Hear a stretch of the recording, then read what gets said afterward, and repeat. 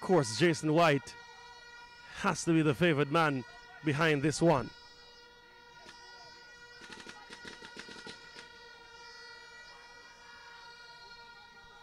Jason White steps up, leaves it for Gordon. Gordon gets it on target.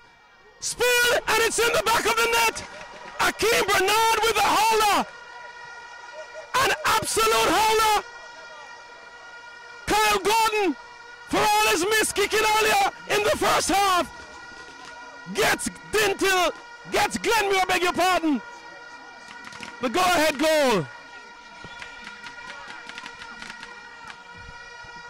Patterson, Cummings still going, now looking for options. Cummings being clipped, staying to his feet. This is exciting stuff for the crowd. The pass is made by Cummings, the delivery!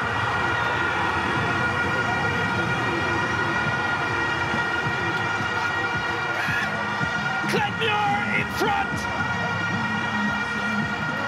Clarendon alive in the Champions Cup!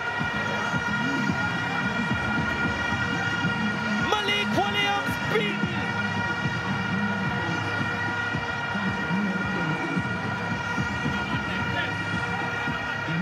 Brandon Wallace from left back, from left field, leaves KC behind in the second semi-final of the Champions Cup. Tajon Cummings did excellently, fought and fought. He saw Malik Williams, and I have to say that is treacherous positioning from the KC #1.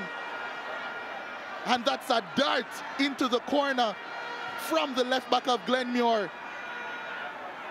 And just like that, blink of an eye stuff.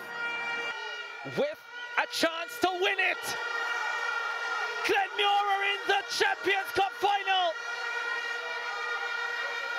KC beaten in a penalty shootout again.